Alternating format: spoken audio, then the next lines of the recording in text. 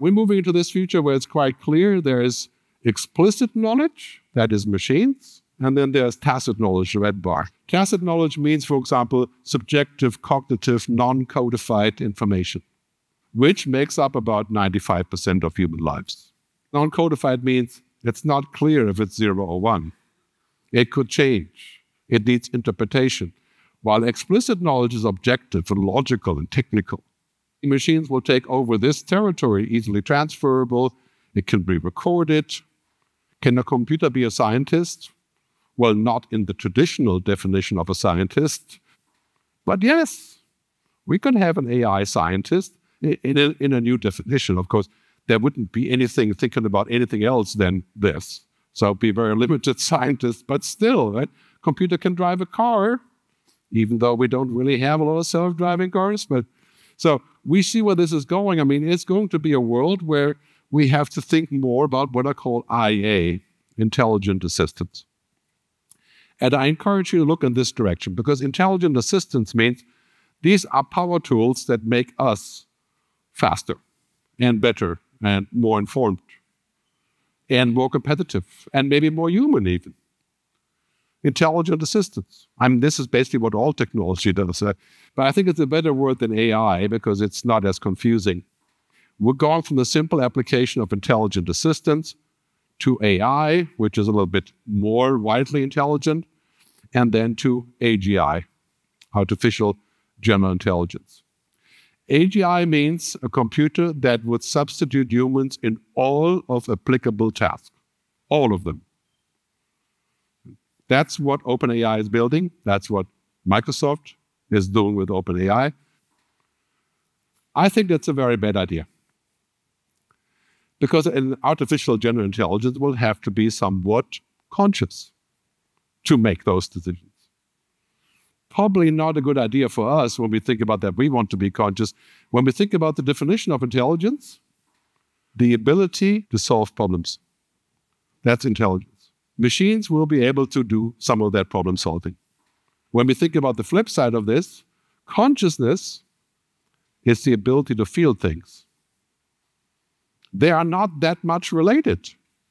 Just because you're more intelligent doesn't mean you're conscious, or vice versa. The ability to feel things. And this is so important in education. We need to go back to this. We need to stop saying that we need to be more intelligent, faster, and know more stuff, and have 5 PhDs and to have a job. No. I think that's true for some people, obviously, right? But to be able to feel things, to understand things.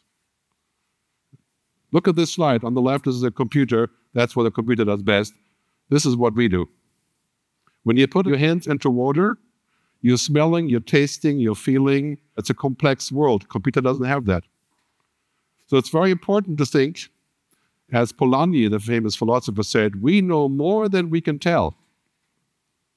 That's what you want to get to. So somebody would hire you and say, this person can add value beyond information. Otherwise, I get a robot. And believe me, when I say this, I think a lot of companies will hire robots to do simple knowledge work. Banking, insurance, because the robots will be able to do a cheap job. They don't have humans. They don't have unions. They don't have strikes. An AI can fly an airplane today. The reason that we don't see airplanes without pilots is not because airplanes can't do it. It's because it's only 1 or 2 pilots. And we need them for other things. So we keep them, and people don't feel good about not having a pilot. But in principle, this thing can fly by itself. There's other reasons that we have the humans. So we know more than we can tell. Marshall McLuhan, 1976, says education must shift from instruction to discovery. And that is just so true. I think Poland is a lot like Germany, where I went to school and university. It's mostly about instruction, downloading stuff. This will not work because instruction will be endless, and you can instruct the computer to beat you very easily by having a voice command. So all the stuff you've ever learned that you kept for later can be instantly summoned from a machine. That's a very bad plan. And we need to think about discovery. Bring back discovery. That's what good science is all about. That's the keyword of the future, discovery. Because discovery is about creativity, about imagination, about foresight, about insight, about storytelling. Discovery. And that's what you want people to understand when they come into work for, to discover things that are possible, to ask questions, and to actually be alive rather than to be a program.